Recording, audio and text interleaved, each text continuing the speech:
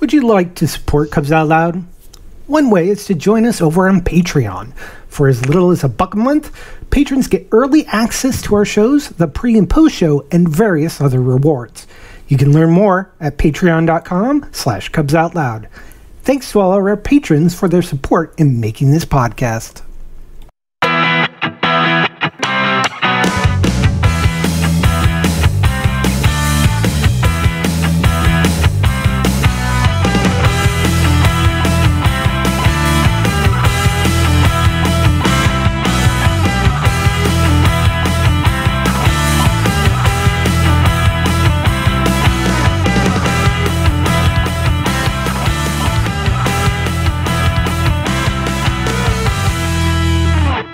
It's Sunday, March 10th, 2024.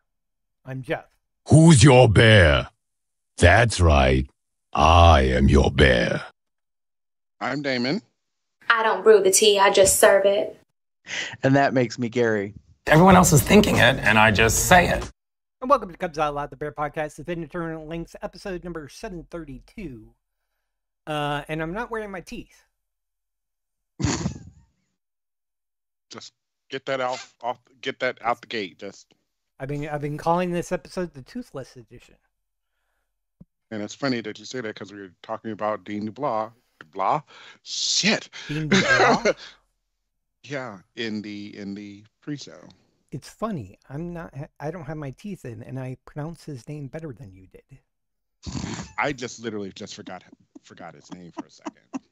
I started thinking about him and I got really distracted. Okay. Also, just to talk about the elephant in the room. I know I said it's the 10th. Why wasn't it back on the 3rd? Third? Well, it's because I didn't have any internet.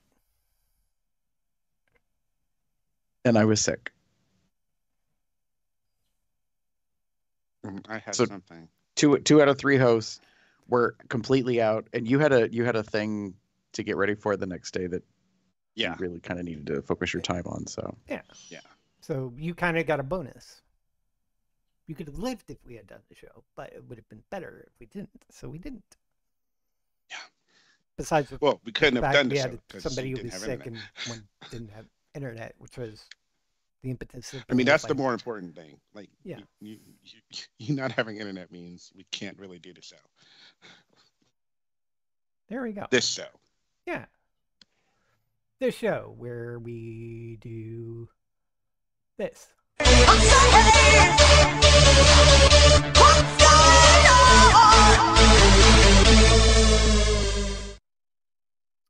Can anybody guess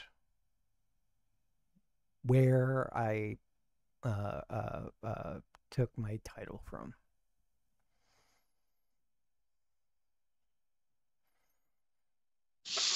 it sounds can. familiar, but I cannot recall. King Once Arthur. a Future King. Oh, One, two, okay. A book Future about King. King Arthur. So my job, pretty early last month, maybe it was halfway through. I don't remember exactly when. But we ended up suddenly not having anything to do. The client said, "Hey, we're giving all your duties except this one little thing, which only like 5 of you need to be doing right now. We're giving all the rest of the stuff to somebody else. You don't do it effective on whatever Monday it was that was affected." So we did our regular job and work. On Sunday, then I had the weekend. And then on Wednesday, I came in and watched YouTube videos all day. Okay. Now, the plus side is they already have an idea of what they want us to do. The only thing is that because of contract negotiations, they haven't actually written it down so we know what we're going to be doing. But in the meantime, because we're not actually assigned to do it because the whole paperwork isn't completed. Mm-hmm. Twiddle thumbs. Watch YouTube all day. I mean, at least you're getting. I'm assuming you're getting paid. Yes, we are getting paid. I still need to go to the office and be there because really we don't know when everything ends up rolling down to do everything. Is actually going to happen. So we still need to be there for when it happens, for when the shit goes down. And then they went from the fact that since we weren't doing anything, we really didn't need everybody to be here till midnight. So I went from the 3 to 12 shift that they ended up putting me on back to my 7 to 4. And this was like 2 weeks, 3 weeks after we did the original schedule switch. So that's why it's like 1 week we were doing a day show. Did we do that once or twice? We did it for a month. Oh, we did do it for a full month. And then here we are back in the evenings. In fact, all the episodes we're going to discuss today were all done as morning shows. There you have it. That can show you the timeline. But for like a week or so there, I was still doing my midnight shift. So, no, till the end of the month. There we go. Well, so that was kind of awkward. But fortunately, with the new roles that they're going to have our team do, we're going to need to train the people how to do said jobs. I'm the only one from the original team that was a trainer. Guess who gets to do all that? I was just going to say, guess who's the default? And we're going to be growing again. We went from our group used to be doing multiple different workflows of like 140 people down to like 30. Now we're going to go back because I believe it's going to be a total of like 3 different workflows that we're going to be doing.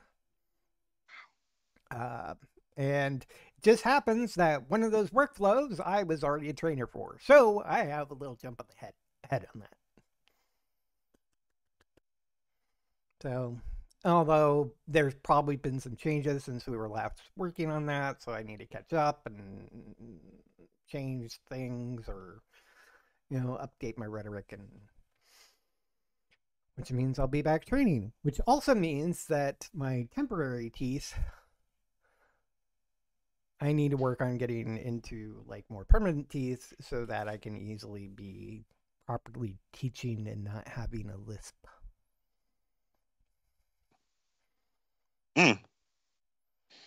And I was really, really bad and should have done it about a month or 2 ago of just making the appointment to go in, get my adjustments, and maybe start the process. Plus side, I did for tomorrow. At 10:30, I'll be going in for an alignment. I'm hoping I'm going to go in and be like, oh, hey, it looks like you're ready to switch on over to your permanent teeth. So we'll do the molding and getting that set up to get your permanent teeth. Neat. In the meantime, we'll adjust these to make these much more comfortable and fit better. Fortunately, they fit well enough that I can't really have them in like all the time during the day, but when I need to eat or have a conversation, I can put them in. That was why for a while there you probably saw me go off camera back on, and then off, and back on, and actually start talking, and then off, back on. Um, and because most of the time especially when I'm home playing video games, I don't really need to talk to anybody. I have a mouth or something like that. So, my lifestyle worked okay with it, but I do need to get on with getting through this whole process taken care of. So I have that. In the meantime, my parents are in town. Mm, And of course, they want to see me. I would hope so. So you're going to meet them for dinner? Not tonight. Tomorrow. But another night. Cool. I said, hey, I'm busy. I can't do anything today or tomorrow. I've been doing this thing for like years and years and years and years, and it just hasn't stopped. Yeah, So I'm and not I available couldn't just do yet. it yesterday when they came into town because I already had a game that we've been doing every 2 weeks for Got it. maybe 2 years now. Wow. So I'm like, look, I have a life. How much of a life you might call it, but I have a life. I got things I'm doing. You're not interested in it, and honestly, I don't feel the need to see my parents. Not that I don't like them. Just every time I'm around them, they find something to criticize. They tell me, "Hey, have you done this? Have I done this?" And then I say no or lie and say, "Why, yes, I have." Just so they don't start nagging me about something. Hey, can we see your apartment? And I'm gonna be like, no, you don't need to see my apartment. Just it basically then they start criticizing me, and I feel a lot of shame. Which, not to say that there are some things that I do wrong and I'm not great at, that I don't already have shame for without their help. And I just don't want to deal with that. So hopefully tomorrow they'll get my teeth in order to at least fit better. So then I can go have dinner, and my parents want to go to, or my mom at least. I'm not really sure if my dad really wants to. Go to the outlet mall or something like that and have a little bit of an outing. I haven't seen them in several years, so, but just personally for me, I don't really feel the need to do it, but hey, this is what happens being a child and dealing with your parents. It's like, especially at the age of 43, when your beard is practically entirely white. I still got some salt, more salt pepper right now.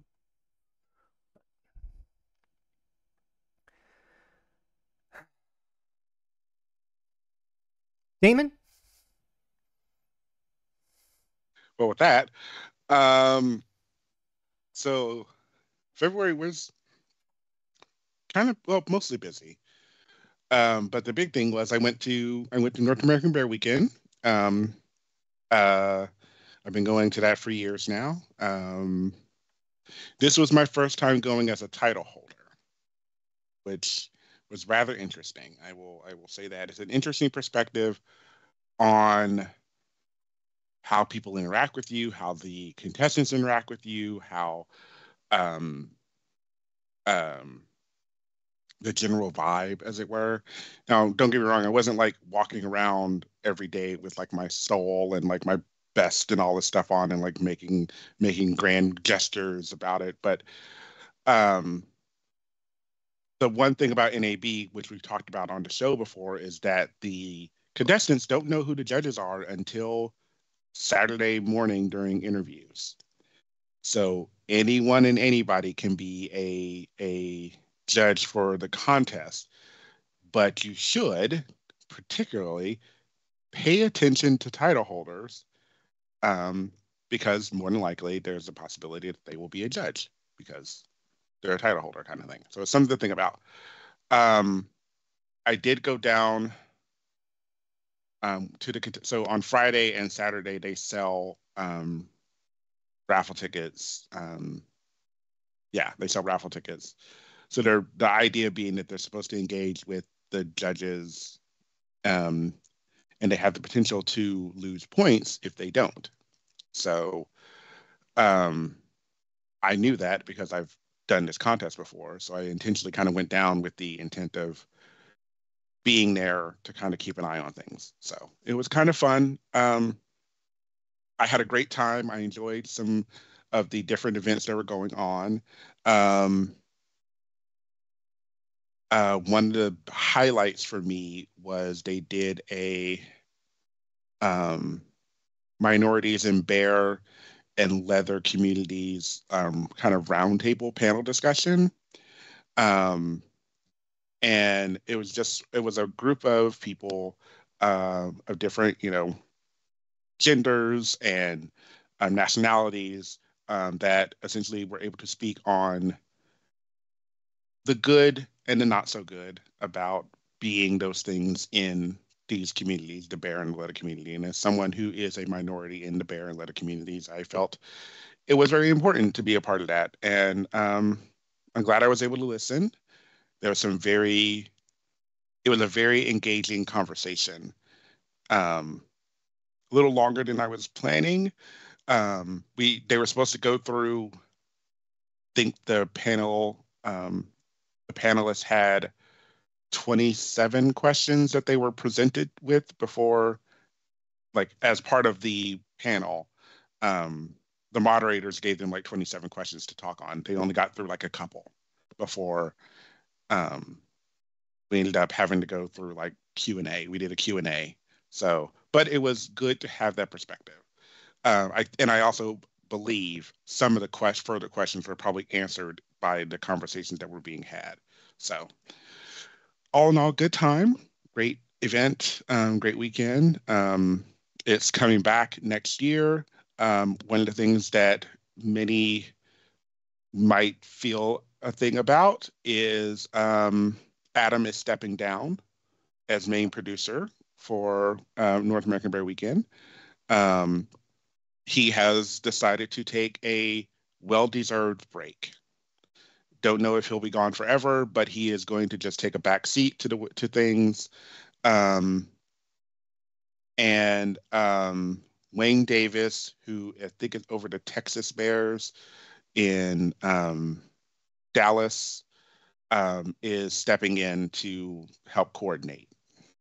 So that's a big thing. Another announcement that was made, which is more about World Bear Weekend, is World Bear Weekend, all of their titles have become genderless. So anyone can compete for any contest, you can compete for any title, essentially, which I think is kind of fun. On the next side of things, February, right before NAB, actually, Jim and I celebrated our 20th Valentine's Day. So Yay. we got together I was trying to do the math or whatever really quickly. We started our relationship in June 2003. So our first Valentine's Day would have been technically February 2004. And then 20 years from that, here we are. Congratulations on 20 VDs. There you go. Had to get that joke. Yeah. But it was actually because we were literally heading into, I think the Thursday we were going to NAB. We had a low key dinner. I don't even think we went out. No, we went somewhere. Anyway, I feel like we went somewhere. Maybe we didn't. It doesn't matter. I fortunately didn't have, because it was a Wednesday, I didn't have rehearsal because it had gotten canceled. So we were just able to enjoy each other. And it was very low key, which is kind of what it's become sometimes. It's not all of the big things anymore, just the simple things. I did I found a really nice like wooden card on Amazon that I thought was very cute. Wooden card? Yeah, it's made of wood. It's wood and probably wood and paper. So I'll have to see if I can. I think he still has it over at his table in the um, You, living room. So you I do may. know paper is made of wood, right? Yes, I'm aware, but this is different. Anyway, but yeah, so that was me going through all the things. Gary? Um, so yeah, up, down, and back again. February was kind of all over the place. It was pretty busy. So the thing with being sick last weekend, no one's probably surprised by this if you've been listening before. I work in public health, and so since coming into this field, I've like been working slowly, and I say slowly because it's been a couple of years, although we all lost a year because of 2020. I've been making sure that I get all my vaccinations, and some of them you qualify for with certain age. And so I decided a couple months ago that I wanted to get my shingles vaccination shot done. And that's a 2-dose regimen, and it's like I think about 6 months apart or something. So anyways, I was supposed to have my second shot, and that was supposed to be the beginning of February, and it got delayed due to a couple things. And so I had it last Saturday, not yesterday, but a week ago. And then my immune system did what it's supposed to, which made my body feel like, fuck you. So there was that. Damon well knows because we did end up recording a COLDR and Yes. politely didn't say anything, I think, until we were done recording. And then like after we were not recording anymore, not even on post show, David was like, I knew something was up. Yeah. Yeah. I was in my comfy. I was like trying so hard to like just get through. So there's that. Yeah. I ended up taking Monday off from work as an extra recovery day because I basically lost an entire day because I spent all of Sunday pretty much in bed except for when I was like recording with you, David, and then like, editing the little bit and then uploading and stuff. I was just like, nope, that's not happening. Yeah. You're like, I'm gonna drag myself to the computer, get up right and do the things and then be done. Basically. I mean, it was, and yeah. I was talking to my boss about it. I said, I haven't been sick since I got COVID in September of 22 when I was on vacation. And that was a little different because I got on Paxlovid like pretty fast. Yeah. But prior to that, I don't think I've been sick since before the pandemic. Like it's been years. So like I just was like, I forgot what it was like to be miserable and not feeling well. So and then I was like, oh no.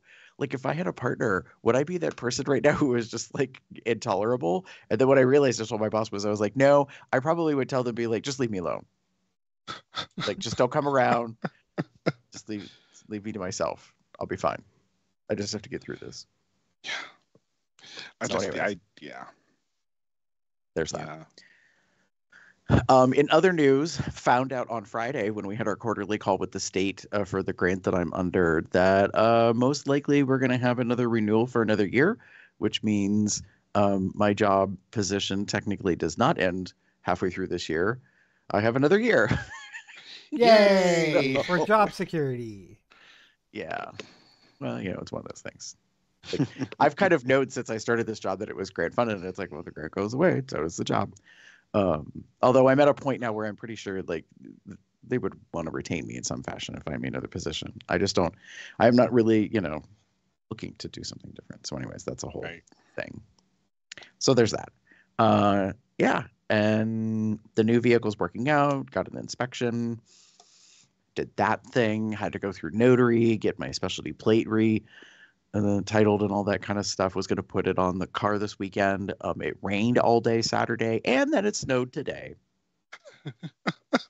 Legitimately, there is like a half an inch to an inch of snow on the ground outside right now. Yeah. So That's been the thing. Like I will own, like I got sick after NAB, but not sick. Like I didn't have a fever.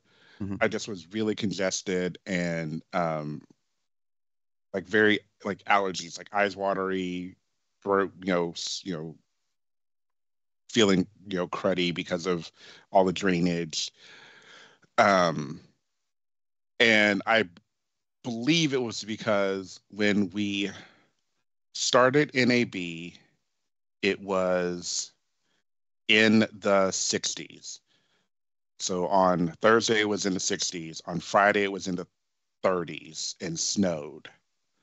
Um, on Saturday it was in the 40s, and then it stayed kind of there on Sunday. And then I came back here on Sunday and it was still in the like 40s. And then a day or two later here, I think the temperature shot up to like 60, 70, 80. It was warm. So I'm feeling like all of the weather shifting and everything just fuck with my body. And like today, it's not been so bad, but I was at Friends yesterday gaming, and they have cats, and I'm allergic to cats, and I do all the things that I normally do. I take um, a 24-hour allergy pill, and I have some Flonase or generic Flonase. I do all of those things. Um, but today I'm just got this drainage and stuffiness that yeah, and I was feeling warm earlier, and I'm like, I asked Jim, like, am I warm? He goes, yeah. And I'm like, oh fuck. I took my temperature. I don't have a temperature. So it's just this bullshit that just keeps on happening. Because well, it's not even spring yet. Fuck. Well, I was just going to say, though, like for those of us in the Northeast, like it's been a yo-yo effect of late with the weather. Like, like it's not just you guys. Well, I was not going to speak for Texas because I don't live there, but for our region, like it's just been all over the place. Like since, well, probably what, after halfway through January going into February, it has been anywhere from the 30s up to the 70s. Like, and it just keeps going all over the place. Yeah. And I think that, this thing called global warming climate change, people, like it's just kind of doing a number on folks. And I think if you are an individual who's physically affected by barometric pressure, that also doesn't help. Help. I mean, so I was gonna say going on an old man rant here again. Old man rant. It's definitely an old man thing, I think, because it seems like within the past couple of years, whenever there's been this drastic change of temperatures, is when like my body is like, what the fuck, and you get all cruddy. And I don't remember ever really having that type of situation when I was a kid. And I don't know if it's I'm growing old. I mean, I'm already 80 in gay years.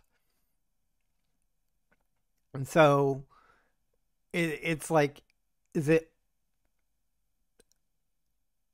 I'm starting to really get into the middle age oldness of it all, and now my body is deciding that it hates me every time that the weather has to do these big changes. Or is it climate change, or both? If I was 20 right now, would I have the same problem? I feel it's because I'm old. And if that's not true, that's okay. You don't know what it is. Yeah. I mean, it's a fair point, Jeff. Like, I think as we age, our human bodies also modify and change with age.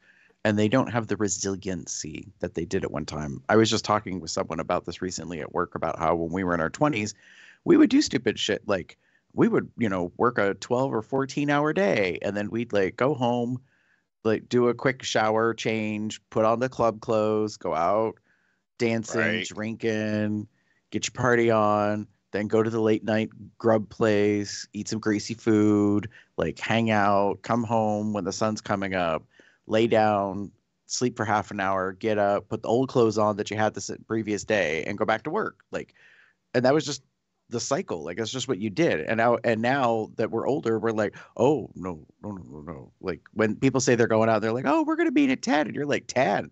Oh, baby, no, I don't leave the house. Like, I don't. In fact, I might already be in bed. Like,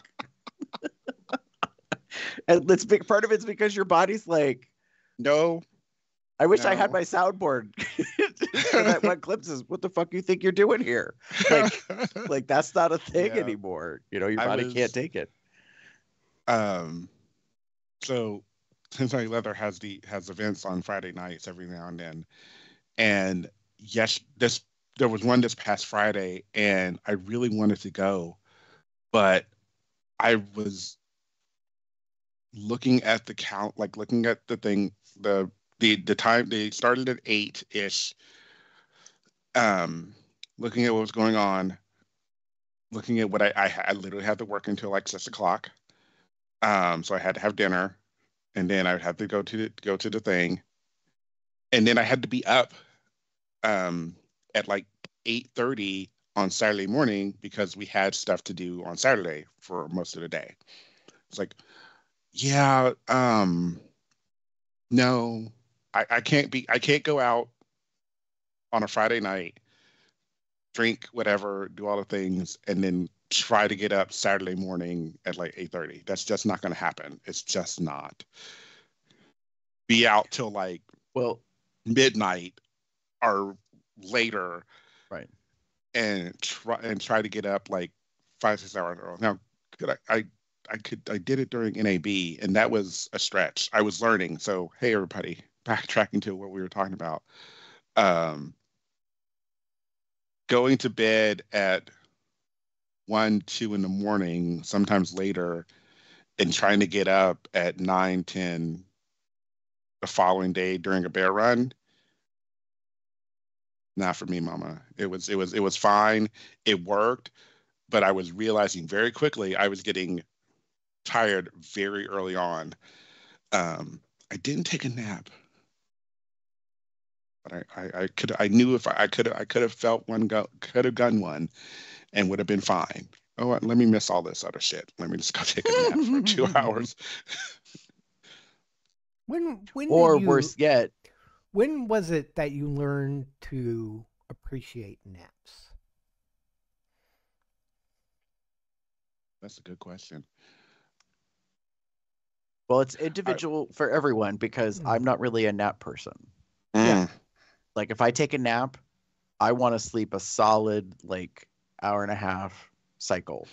So this business with like 20, 30 minutes, fuck that shit. Like it makes me so grumpy and like intolerable and cranky and even more tired. So that's why I don't really do naps. But you I will still say this, though. appreciate the hour naps, right? Well, but if I end up taking a nap, it's because my dumbass, like the past night, fell asleep without putting my CPAP mask on. So then when you wake up the next day, like your throat's dry, scratchy, your sinuses are a mess, like and you're just dog ass tired. So then you say to yourself, well, you dumbass, you're probably going to have to take a nap now because you got poor sleep the night before. True. So it's one of those like, and actually I didn't do that today. I seriously, like after I got up and I was super groggy and like super like pissy and mad about myself and all that, I was like, about a half an hour later after a little caffeine, I was like, oh, I could probably take a nap, like to help and actually put the damn CPAP on this time because that has helped me in the past. And then I realized, nope, because she took caffeine. And I'm one of those people that's, I don't want to say sensitive, but I guess that's the right word. Like, I don't need much. Like other people who like drink it on the regular and have like bigger quantities. Like, I don't know how their bodies even function. Because, like, right. So, anyways, I didn't get a nap today, is what I'm saying, because like I was wide awake. Yeah. I had to It was for me. It was about my mid to late 30s that I appreciated the naps because um, what I know now was I was suffering from sleep apnea, so I wasn't getting a lot of sleep at night. So I appreciated the nap during the day because I needed that nap. Um, but even now, every now and then, um, I'm enjoying the nap. I'm enjoying the I can do the 20, 15, 20-minute nap and be okay. Mm. Um, but it's if I were to do longer, I will say that's like kind of I'm the opposite of Gary.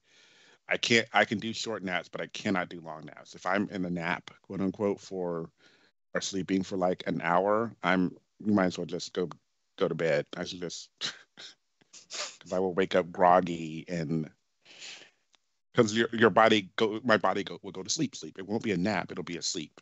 So Mm. but I also typically don't do uh I don't nap with my CPAP on, which is probably why I shouldn't do them for long periods of time. Anywho, so we continue as we've gone down this rabbit hole of ages. So, anyways, I'm just happy to say that like February was a month that was kind of around and about and here and there, and